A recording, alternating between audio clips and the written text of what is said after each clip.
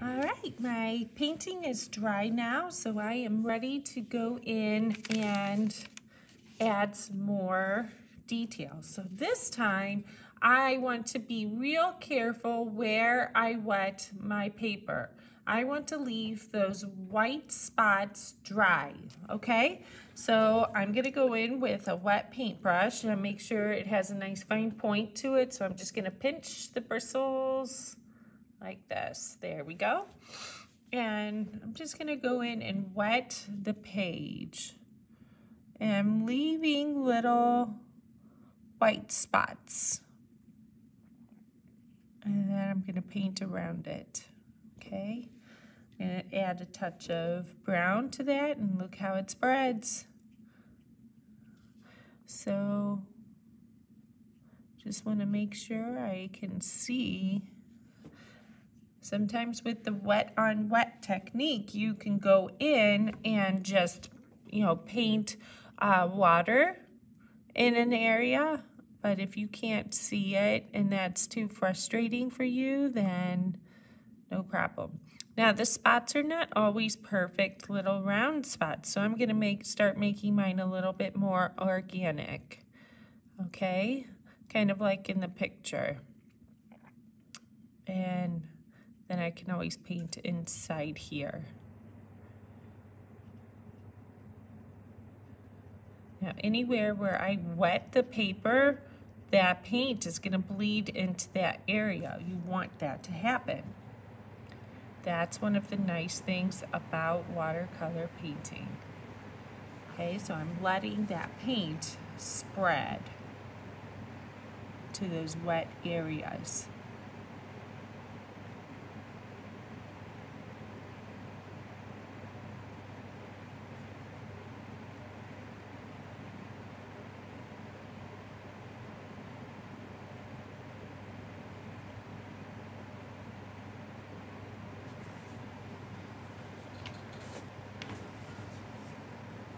I am using a very, very small amount of water.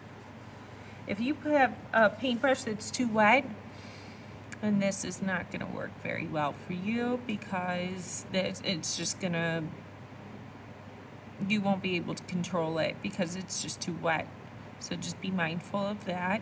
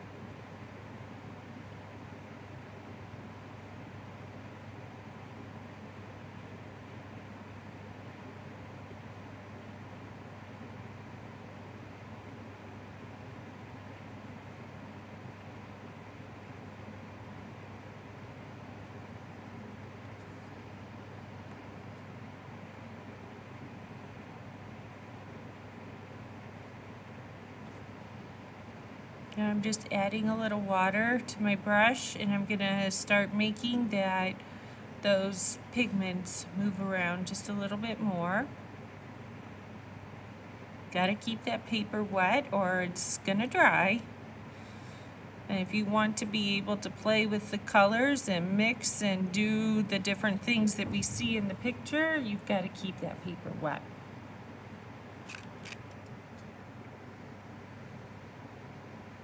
And as my paper is wet, I'm just adding a little bit of pigment in there so I can bring that paint around and then blend it.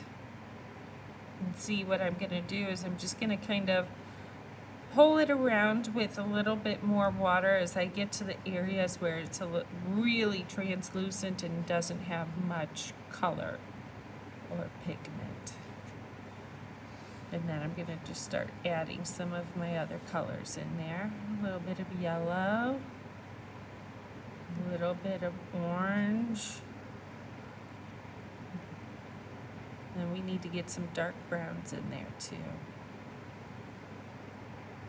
And right now I'm just going to try to blend it as much as I can.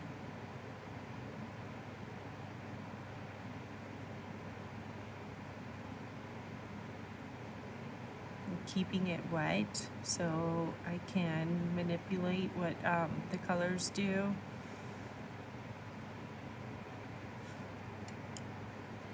So I'm just going to pull this around a little bit more, and then I'm going to start adding a little bit of my other browns in here.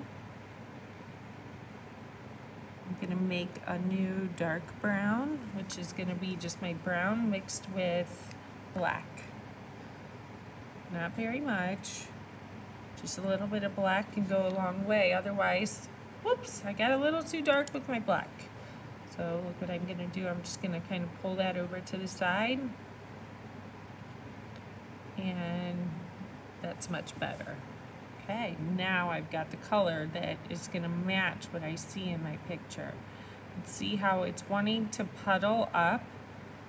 Your paper's going to start curling a little bit. You guys aren't even using watercolor paper most likely, and it's probably going to be harder for you with your paper, but when you notice it start curling, just kind of try to hold it down with your hands. And if you see it puddling, just drag that paint to other areas.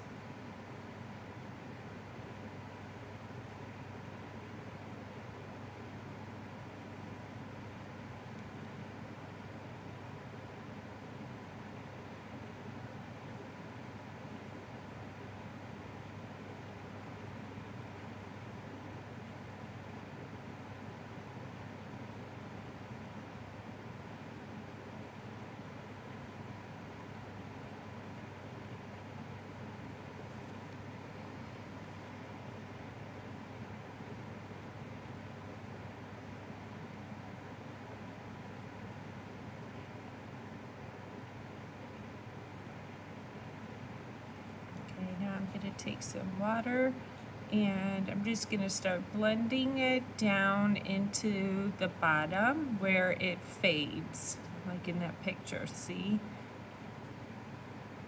Where it fades a little bit.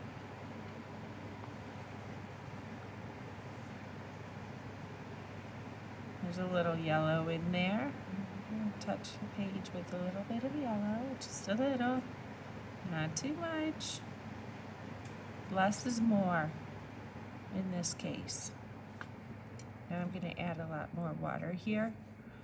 Just adding water, okay? And now I'm just going to touch my yellow paint on my palette. And I'm going to touch the orange.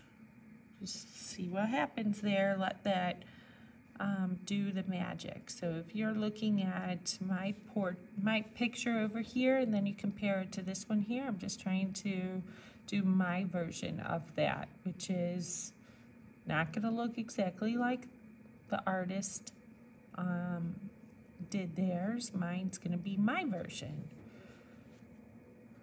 Yours will be your version.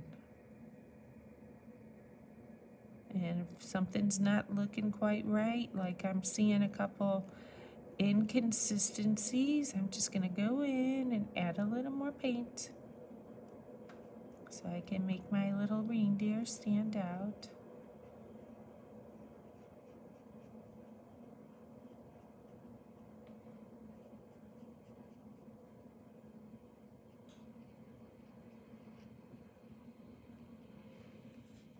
I'm just going to touch that darker color on my palette.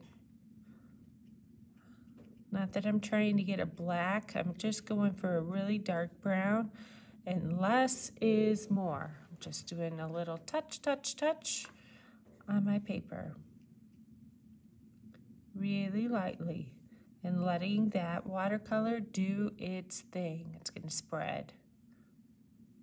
That is the glory of watercolor painting.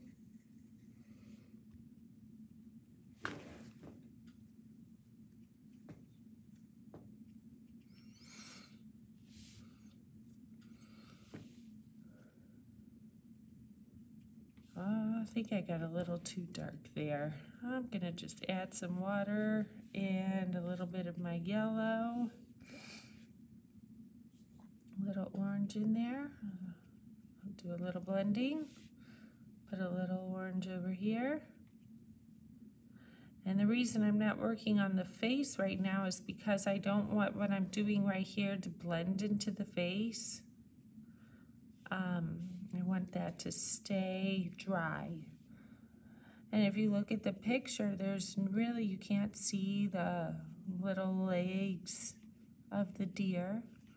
We just see a little bit of color. So I'm just going to get a real wet brush and I'm just going to real lightly kind of blend that color in to the bottom. And I see a little boo-boo right here. Over to the side. I want to try to get that to go away. I'm going to use a little bit of paper towel. Soak it up. Put a little bead of water on there. Let it soak a little bit. And do a lift. There's just a little bit of paint over here. If I really don't like it, I can just kind of make it look purposeful. So I'm just going to go ahead and watercolor all of the bottom. I'm just using straight water, but blending just a little bit of what I had up at the top. Just going to blend that and bring it down.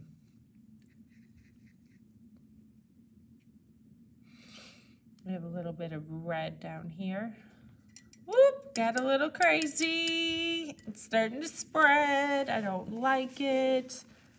Just do a little dab, dab, dab, and that fixes it.